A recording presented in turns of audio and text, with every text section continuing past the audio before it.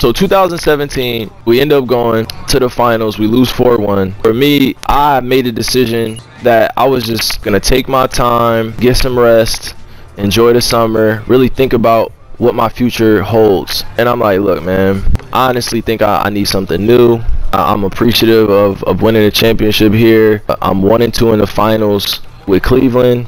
You know what I mean? I definitely don't want to leave Bron or Shump or JR or K-Love or T-Top, because I feel like we can go at this thing at least 2 more years, right? So it was a tough decision. I didn't expect for all of what happened to take place, because let me tell you what I got myself into. I ended up going on First Take after I asked for a trade, which was, in my opinion, at this point, when I could look back on it and reflect, I wouldn't have done that. I wouldn't have gone on First Take, bro, because it was a setup. It was a setup. I called them and I said, I called them, by the way. I called them. I called First Take. I called First Take myself and was like, yo, I'm coming on. They didn't call me. I called them. When I look back on it, I wouldn't do it again. So I got on there, and that's when I realized that it was more than just about the business or the game of basketball. It was about pinning 2 kings, right, against each other to make it seem like we hated one another, to the point where I had to leave, or I wanted to leave because of some unknown reason that everybody was wondering, like, was it this? What was it, Bron? Was it Cleveland? Was it this? Was it that? No, I was like, nah, bro, it was me. I wanted something new. That was on me. And what ended up happening after that was, after I got off First Take, it didn't make anything better. It just made speculation happen more. So when all the speculation happened more, everybody asking questions, that's when they started doing weird shit. When I say they, I mean the media. They started asking people around me what's going on. They started asking people, you know, what does Kyrie think about this? And people started snitching, bro. It was weak. It was weak. They tried to pin me against Bron this whole entire time. Like, oh man, Kai hates Bron. Bron hates Kai. It was never like that. It was never like that. I repeat, it was never like that. I go back home to Jersey, and I just need some time to think. And I get a call, and they're like, look, you about to film Uncle Drew soon, so you got to pack your shit up, and you about to be in Atlanta for 2 weeks. I mean, for 2 months. I filmed Uncle Drew that whole summer. When I asked for my trade, I'm asking my agent what's going on day to day. Like, yo, what's happening? What teams are calling? Now, a few teams called. I'm not going to throw any teams under the bus because I respect the shit out of a lot of organizations. So I'm not going to throw any team under the bus. But Boston called, you know, they were like, hey, you know, we're interested, yada, yada, yada. So I'm like, all right, cool. We could do this. Mind you, what did Boston finish in the rankings or in the standings that year after we lost in the finals? Does anybody remember my series against Boston before I got to Boston? So Boston called and they're like, yo, we're making moves. I said, bet. We draft Jay Tatum, if you don't know who JT is. We got Jaylen Brown on the team. We got Marcus on the team. We got Al Horford on the team. We draft Daniel Tice. So we got a young group. We got other guys on the team. We had Shimi Ojale. We had all these guys, and those are all my brothers, by the way. You know what I mean? I'm not gonna throw anything but positivity and light those guys' way. But dealing with the business side and seeing what had to happen behind the scenes for me to get traded, that was crazy. I did not expect 5 players to get traded for me. I did not expect all of this extra hoopla to come out of it, man. I was just expecting for, you know, me to get traded, go to Boston, have a great time, sign a max deal, stay in Boston for at least 10 years, and retire. Because I was like, man, this opportunity, I can't throw it off the table. This means a lifetime to me. My mom and my dad met in Boston. I grew up going to Boston University camps, a Celtics fan, just from afar. You know, it was just like a match made in heaven. So when I got there, man, I was so hyped. I was so ready for a fresh start. I was just like, man, look, they finished first last year. We just went against them. Brad Stevens is the head coach. I feel like there's nothing that could go wrong here. So 2017, get traded, film Uncle Drew that whole summer, get traded to Boston. Bam, season starts. What happened the first 16 games in Boston, bro? Gordon Hayward goes down with one of the worst injuries we have ever seen. He went down with one of the worst injuries we have ever seen. I literally saw it happen live, and I had to say prayers right after that, because I think we all felt the air be sucked out of the arena when that happened. It was one of the craziest things I've ever seen. So boom, that happens game 1. We lose Gordon. We spent all the preseason playing together. We spent all the preseason getting to know one another. Bam, Gordon goes down. Bam, okay, cool. Now who steps up in that? JT. We all knew JT was nice at Duke. But do we expect JT to be that nice his rookie year? Yes, I did. I knew he was nice. I knew it. I knew JB was nice. And when I say JT and JB, I'm talking about Jason Tatum and Jaylen Brown. I knew they were nice. Did I know Marcus Smart was as great as he is now, like a potential defensive player there? Absolutely, bro. I saw it every day in practice. I knew how great these guys were and still are to this day. So, bam, we go through the season. We go on a 16-game win streak, 15-game win streak. I don't even remember what it is. Everybody was writing us off. We lost our first 3 games. Oh, my gosh, what's going on with the Celtics? Yada, yada, yada. All right, so fast forward. We go through the 15-game win streak. We end up splitting the rest of the games the rest of that season. Around game 60, my knee started acting up. And when my knee started acting up, I had to go back to Cleveland, where I got my original surgery, to get 2 screws taken out of my knee. I don't know if anybody in this chat has ever, I don't think anyone's ever, if you've ever got knee surgery and you have screws put in your knee, you can understand what I'm saying. But if you have not, I'm going to do my best job to explain it to you. I had 2 screws in my knee with wires tying in my kneecap. I got that done in 2015 after I went down in the first finals. So fast forward 2018, my knee starts acting up. They take out the wiring. They take out the wiring in my kneecap, and they test it for an infection. They take out the wiring. It comes back positive for an infection. I now have to get a PICC line going from my bicep all the way to my heart to take antibiotics. I had a PICC line, and I still have the scar to this day, going straight from my bicep all the way to my heart. It was one of the most uncomfortable things I've ever dealt with. It was one of the most embarrassing things, because my daughter's asking me, what is that in my arm?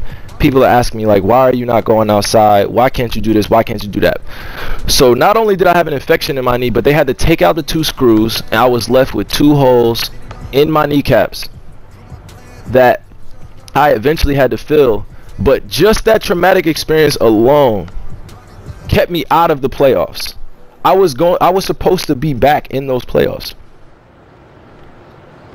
I was supposed to be back in those playoffs in 2019. When we made it all the way to the Eastern Conference Finals, I was supposed to be back. But because I had an infection in my knee, I couldn't come back. So now they had to take the screws out. And by the way, these are the details the media would never tell y'all, ever, because it's all about performance. Oh my gosh, you didn't show up. Oh my gosh, you let your team down. Oh my gosh, you sold on us. Oh my gosh, you let us down. Oh my gosh. And it's like, literally, I dealt with one of the most traumatic experiences in my life dealing with that knee injury. So bomb, I don't need no sympathy from anybody. I don't. I'm over it at this point. I got through it. But fast forward that summer, I'm coming off knee surgery. I have muscle atrophy on my left leg. My quad looks like a small chicken wing, bro. I have no bounce. I have no athleticism. I'm slow as shit. I'm sitting in bed and I'm just frustrated. What happened after that, after I'm sitting at home and I'm dealing with knee surgery, I don't know if you've ever been injured, if anybody's ever been injured, right? If anybody's ever been injured, when you can't walk or you can't do the normal things that you want in life, bro, that leads to depression, bro. Yeah, that leads to depression. That leads to mental health issues, because when your body and your mind are not in alignment, it leads to different issues. It leads to different things that you have to deal with. So I had to deal with internal stuff. So coming into 2019, I'm already feeling like I'm myself, but I'm only a shell of myself. I am not really expressing how I'm truly feeling. So 2019 hits, right? Or 2018-19 season hits. We come back. We're predicted to win the NBA championship. We're predicted to go far in the finals. We're predicted to, you know what I mean, like win the whole thing. Like everybody's picking us number one. We have I forgot about my boy T-Row too, Scary Terry. I forgot my boy. Like we had Markieff Morris. We had Aaron Baines.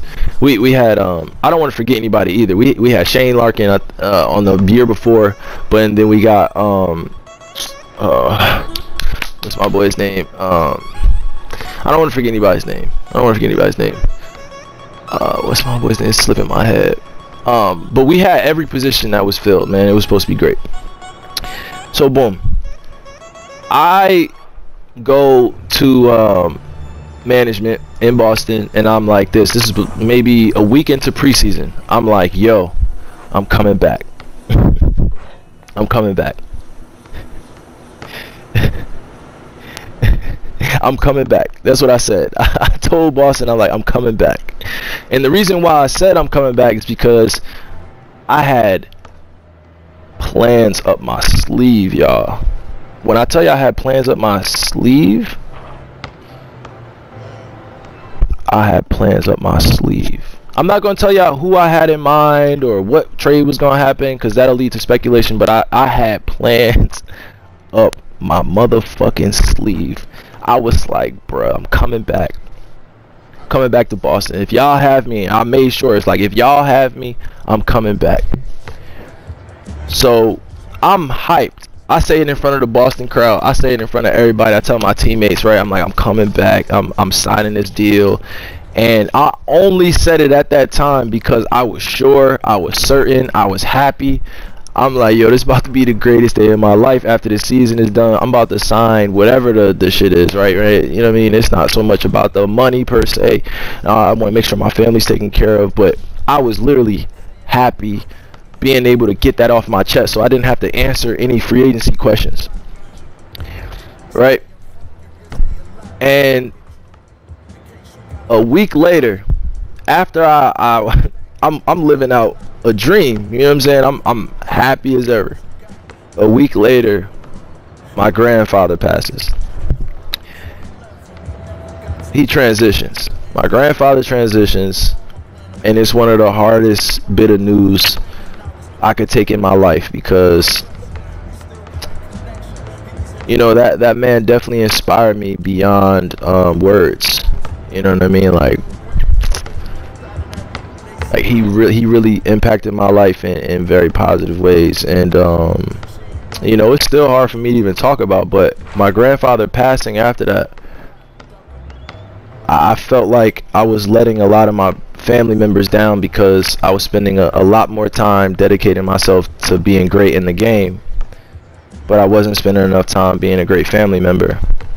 And probably some of y'all don't even know what the fuck I'm talking about, and this message will go over your head, and you know what I mean, this shit will end up going viral tomorrow, right? But honestly, it was never just about Boston. It was never about you know what I mean, like trying to make sense of a decision I made a week prior to that. All I could do is be there for my family. And like again, I don't really need sympathy, y'all. I appreciate the support, but I had to get through it. And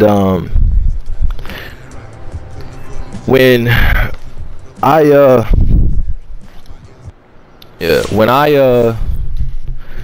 had to deal with that, I don't know if anybody's ever had to deal with losing a loved one, but you go through different stages of grief.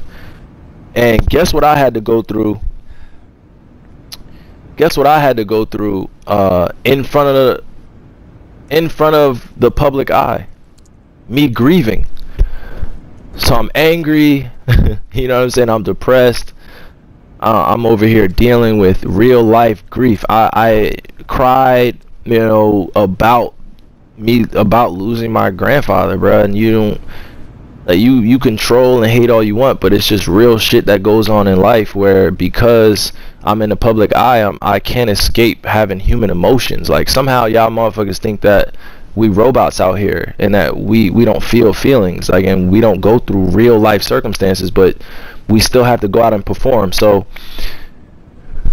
my grandfather transitions, and then after that we go out on a West Coast trip, and I go to his memorial, and I end up playing a game that next day. And when I tell you that for the rest of the season I wasn't really myself, I definitely wasn't. And I wasn't having fun playing basketball as much anymore, and that started to spill over into our team goals, you know what I mean? And I'm definitely not ever a person that comes in and says, look at me and what's going on. I'm just real. And when I look back on it, would I have done things differently? Absolutely. Would I have done things differently? Absolutely. Did I have to learn from my mistakes in the public eye? Absolutely.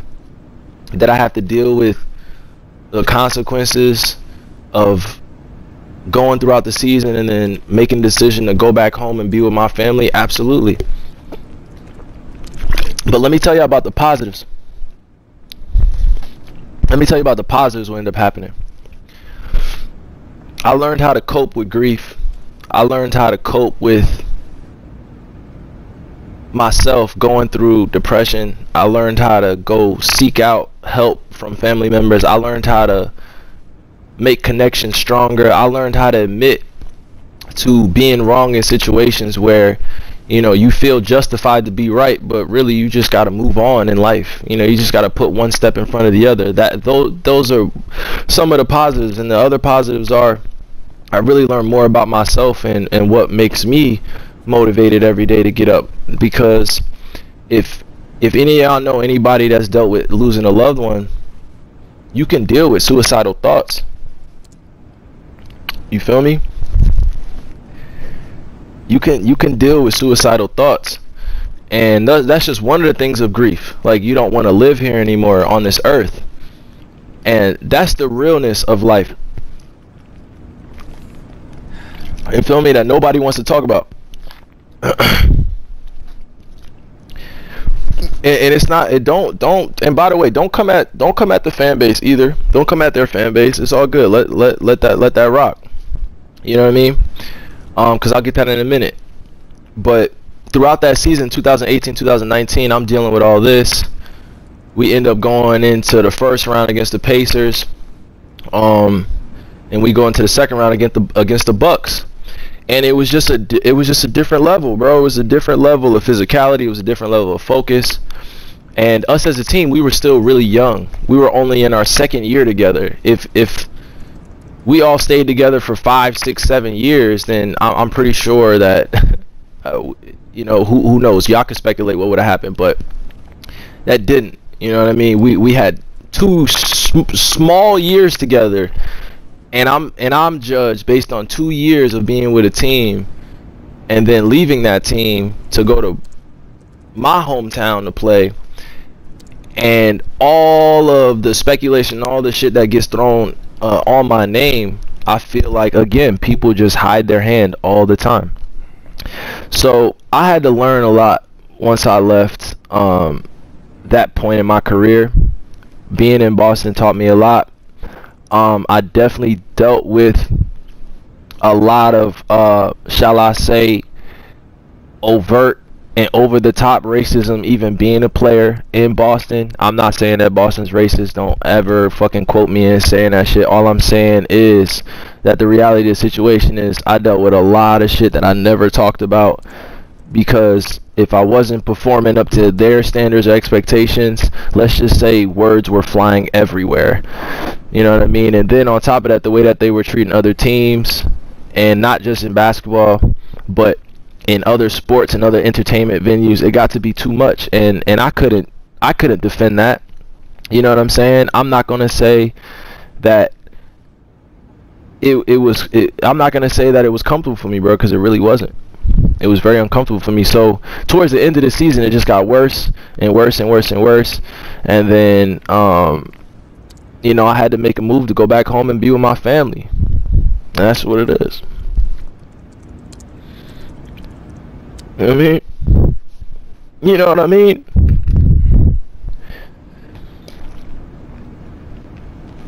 I don't have to say and repeat some of these things. I don't. Because all of this that I'm talking about is really my perspective. Other people may have a different perspective, right? But if you weren't in our locker room, and if you weren't in our day-to-day, you really don't know what the fuck was going on. You really don't.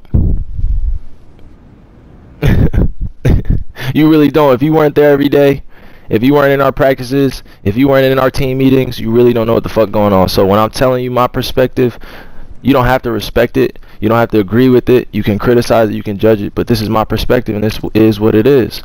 So going from Cleveland, I told y'all from 2017, getting traded to Boston, going from Boston and being a free agent. My journey, let's just say injuries, losing loved ones, it shifted me into a whole different path. You know what I'm saying? Like, I didn't expect my grandfather to pass during the year where I've committed to Boston for 5+ years, and then I lose him, and then I go through some of the worst mental health crises in my life. You know what I mean? I'm dealing with real life issues because I didn't know how to deal with grief. Being in Cleveland, being injured, you know what I mean, being with one of the greatest to ever play the game, and wanting respect from my peers and wanting to go out and start something new. I didn't know it was going to come with all that, bruh. But it did. But it did, and it only got me stronger. It only got me stronger. It only made me stronger, bro. That's what I'm trying to share with y'all. Like, let all the people talk and do that, but their journeys are not a reflection of anything close to what I've been through. And I don't say that as if we're not living a similar, you know what I mean, a life that is normal, but I'm dealing with this on a public stage. You feel me? I'm dealing with this in the public eye. That's like one of the weirdest things. I'm doing this shit in public. So if you waking up every day and people are like studying your life and observing your life in the way where it's just like, bro, I'm human, like I'm going through shit right now. It's like, you know what I mean? I hope y'all can understand. It's like, nah, we don't understand. Nah, fuck that. You supposed to still be, you know what I mean? Nah, fuck that. Fuck that. I'm like, bro, chill. Chill. Chill out. Chill out, bruh. Chill out. So the last 5 years for me have been like dealing with what is preparing me for the next few chapters of my life, because the next 5 years, I guarantee they won't be like the last 5 years. You can have all the oh, Kai, you got second round exit in the playoffs, man. You got swept by Boston this year, man. You're not who you once was, man. You're not this. Like, keep that same energy, bro. You make it greater for redemption to happen. Y'all make it greater, bro. And then on top of that, all the supporters and love that I get outweighs and outshines all of the negativity, I promise you. So when I address the negativity, y'all have to, because I'm being funny. I troll that shit. Alright, it's funny to me. It's just the Aries speaking to me. Alright? It's the Aries speaking to me, bruh. It's the Aries speaking to me. So y'all gotta let me talk my ish sometimes, but to all the people that love and support and get inspiration, not only from me but from other great individuals, I'm with y'all. You know what I mean? I'm grateful that I could do this in public, because I'm just showing y'all that they throw a whole bunch of shit and try to hide their hand. So whenever you get successful, or whenever you're on some type of trajectory towards greatness, people are always going to be part of that demise. You know what I mean? Always try to break your foundation, but paying attention to the people that genuinely love and support you really gets you through. You know what I mean? Because I don't walk around alone ever. I don't ever feel alone ever, and I felt most alone when I was dealing with some of the things I was dealing with in the last 5 years. You know what I mean? I felt like, damn, who can I really turn to? And when I found that system, bam, I end up in Brooklyn. Me and Kay get together, we rocking out, we mobbing out. We go to Brooklyn, we shake the whole world up. We're like, yo, fuck this, it's me and you. You know what I mean? We doing this shit together. But even in that sense, like, me and him had to grow in a most beautiful way, because like you look at his journey, you look at my journey, man, like I don't remember dealing with as much shit I dealt with in like 2013-14.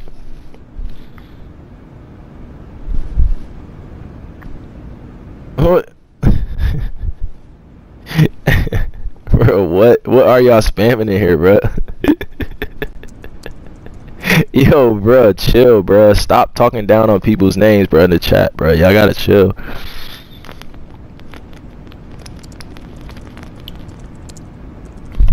I'll be honest with you, I don't feel the same way some of y'all feel about teams, players.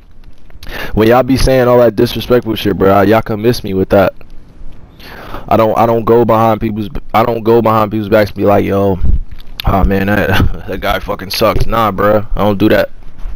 I don't go on social and be like, nah, that guy fucking sucks. Nah, bro, I don't do that. I'm getting too disrespectful on people's sacrifice and hard work and what they do to grind, and we need more appreciation and giving flowers to people that show up, you know, on whether it be the highest pressure situations, bro.